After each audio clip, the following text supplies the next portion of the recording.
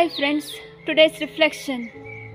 When we reflect on today's reading, we find it very hard to believe Jesus saying, I have come to bring fire on earth and not peace. Earlier when I was reading this particular gospel, I was disturbed because Jesus is a person of peace and here he speaks about fire. As I was reflecting, I found the purpose of this reading. In fact, Jesus is true in saying this. When we follow Jesus radically, I mean following the gospel values radically, even our friends and our relatives can turn into our enemies. But the Lord says, by doing this, you will save your souls.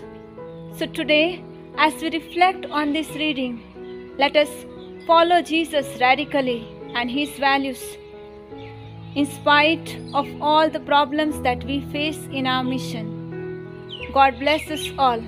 Have a lovely day.